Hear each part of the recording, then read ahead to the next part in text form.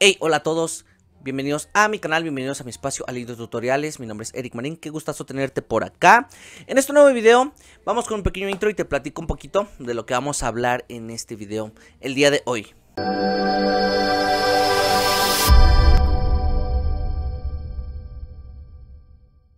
Bueno amigos, hoy vamos a revisar una actualización de los plugins de Agus Hardiman. Que bueno, muchos ya conocen esta compañía, esta página.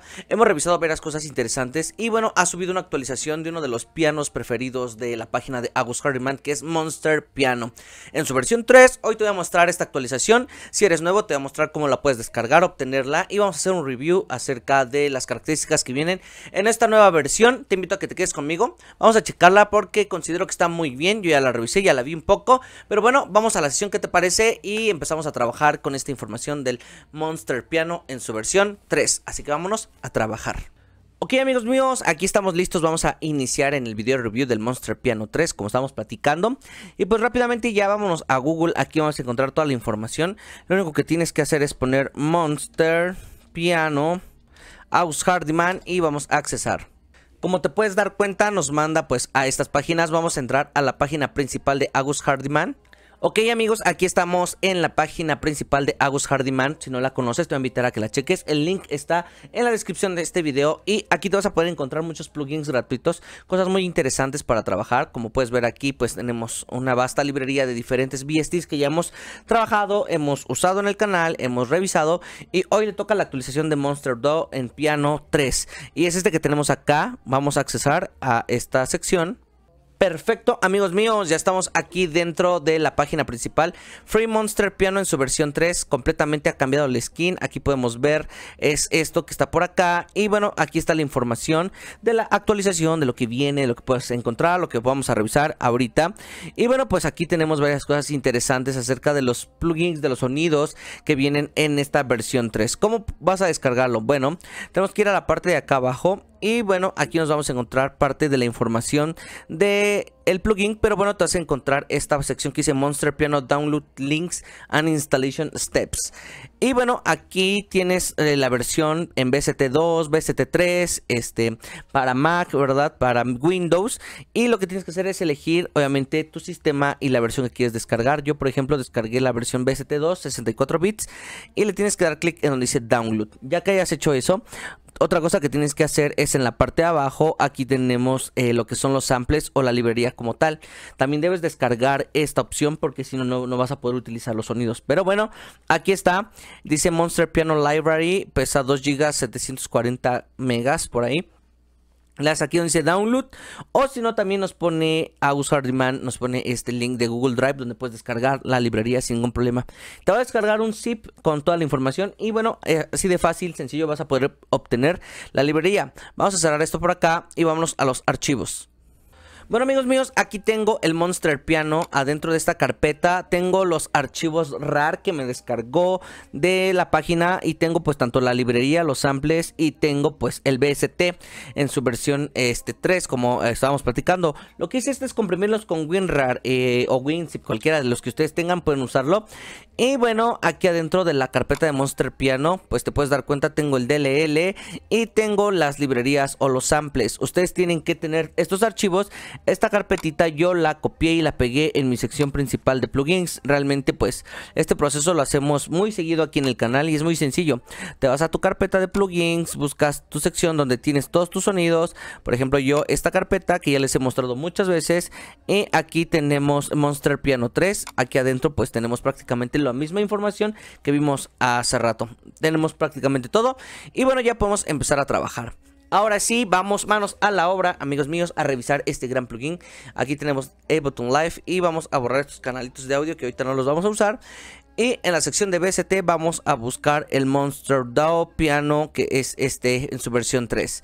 Aquí tenemos el anterior o parte de lo anterior, pero esta es la nueva actualización. Lo voy a arrastrar a mi canal MIDI 1. Probablemente cuando ustedes lo abran por primera vez les va a pedir que seleccionen la carpeta de los sonidos. Solamente seleccionen la carpeta donde dejaron todos los sonidos y va a poder abrir. Pero como pueden darse cuenta, aquí ya lo tenemos. Este es el nuevo skin de Monster Piano. La verdad es que está muy llamativo, me ha gustado muchísimo. Voy a activar aquí el canal 1 y vamos a tocar clean. Vamos a ver qué es lo que tiene.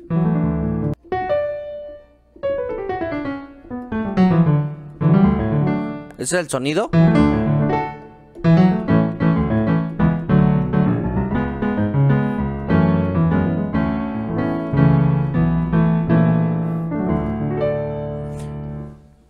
Excelente, amigos míos, ese es el sonido que viene por default. La verdad es que es un piano acústico, muy acústico, realmente no tiene cosas más allá de eso. Pero bueno, vamos a empezar a platicar un poquito de las características del Monster Piano en su versión 3. Principalmente el skin ha cambiado. Aquí nos colocaron esta sección donde está este piano de cola, ¿verdad? Aquí podemos ver las notas, ¿verdad? Podemos tocarlas de este lado. Ahí está el sonido. Ahora, algo interesante por acá es que tenemos ahora una sección de efectos o una parte de efectos. Aquí tenemos el reverb, está prendido y yo le puedo dar o prenderlo, apagarlo con este botón que está acá. Y tengo el FX Mix, que es pues prácticamente para pues yo subirle, ¿verdad? Al efecto. Ok, ahí está.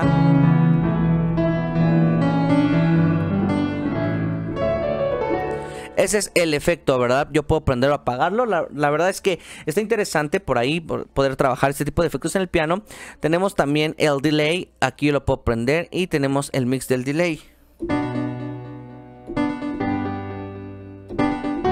Me parece que es un delay estéreo y se va de acuerdo a lo que nosotros queramos hacia un lado, izquierda o derecha.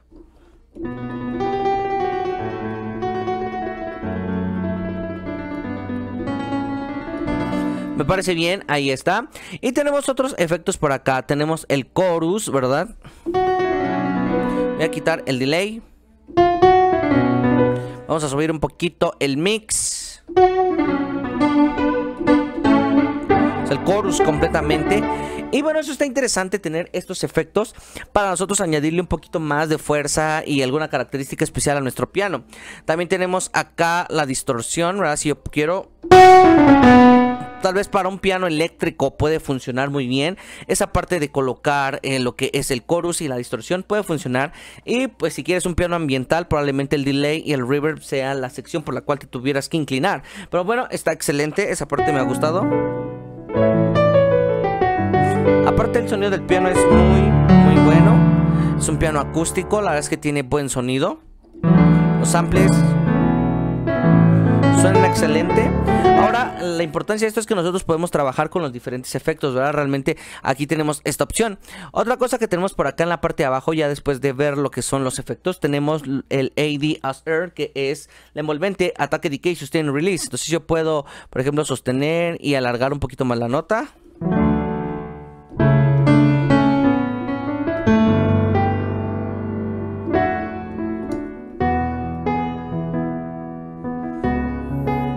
Ahí está, ¿verdad? También podemos poner un poquito de ataque, ¿verdad? Para que se escuche esa sección.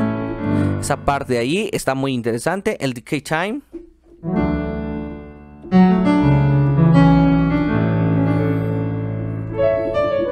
Bueno, esa parte me ha gustado, por ahí podemos y tenemos la oportunidad de modificar estos sonidos de esa manera y está muy bien. Ya en la sección de acá pues tenemos lo que es el volumen principal, el volumen master de toda la mezcla de lo que tenemos aquí. Tenemos el paneo para mandar izquierda o a derecha y tenemos un filtro. En este caso el filtro es interesante, aquí tengo la sección del high pass, pero yo puedo ponerlo en low pass. ¿Te das cuenta? Aquí tenemos non, low pass o high pass y puedo ir cortando la frecuencia. Si yo me voy moviendo en el filtro, prácticamente cierra, ¿verdad? Lo que son todos los demás frecuencias. Lo mismo con el low pass, si quiero hacer corte de graves.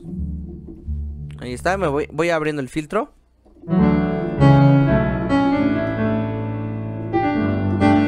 Eso es lo que tenemos allí. Está muy interesante, amigos míos. Considero que va a ser muy útil. Bueno, prácticamente esas son las cuestiones que vienen en la nueva versión de Monster Piano, que está muy bien, pero tenemos presets. Eso es interesante. En la versión anterior solamente teníamos un piano y aquí tenemos en la parte de piano acústico tenemos varios. En la sección anterior, en las versiones anteriores, solamente teníamos un eléctrico, un piano de efecto, etcétera. Y aquí nos han puesto un poquito más de efectos que podemos nosotros, o presets que podemos ya trabajar directamente. Aquí en la sección donde dice Midnight Melody es el piano que está acá, pero si yo le doy clic aquí, pues me aparece la sección de Grand Piano y te puedes dar cuenta, son 7 presets que ya vienen precargados. Eso está excelente. Vamos a elegir este Supreme Piano. Ok.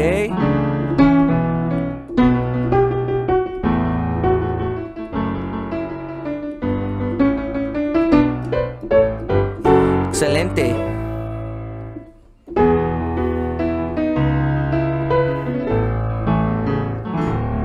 Ahí está, es ese sonido que está por acá. Si te puedes dar cuenta, tenemos pues varios sonidos. Virtuoso keys. A ver si le ponemos un poquito de delay a ese piano.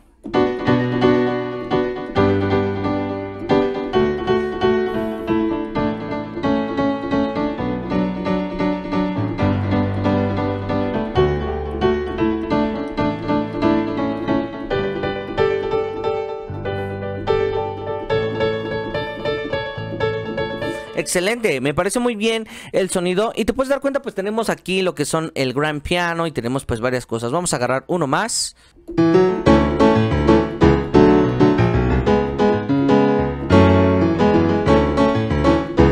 poquito más con ataque, me ha gustado completamente el piano.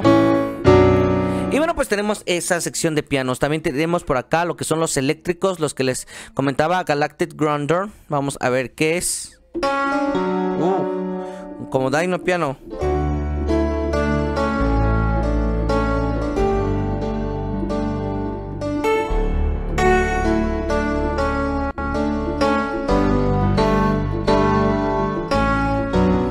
Excelente, me ha gustado. Me hubiera gustado también que se pudieran combinar estos tipos de pianos, por ejemplo, hacer dos capas, pero bueno, no se puede pedir siempre todo, ¿verdad? Pero que es gratuito, pues es gratuito y está excelente. Vamos a ver esto que dice ELECTRICOS. A ver qué nos encontramos.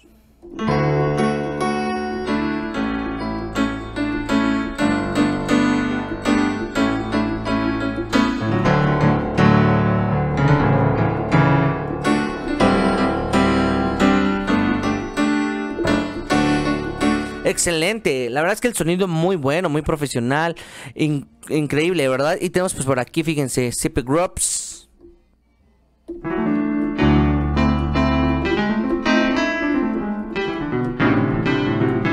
Excelente, es tipo piano Rhodes. Podemos ponerle un poquito más de chorus. Y la distorsión, ¿verdad? Para añadirle. Vamos a bajarle un poquito. Excelente, eso es lo que está por acá. Y bueno, pues te puedes dar cuenta, tenemos diferentes cosas interesantes aquí en los pianos. Tenemos Experimental Piano, este que dice Frosty Night. Un piano con mucho corte de frecuencia prácticamente. Pero bueno, pues por ahí tenemos estos presets que nos pueden servir para trabajar. Vamos a agarrar uno más. Completamente experimental el piano. La verdad es que estas categorías están bien. Upright Piano.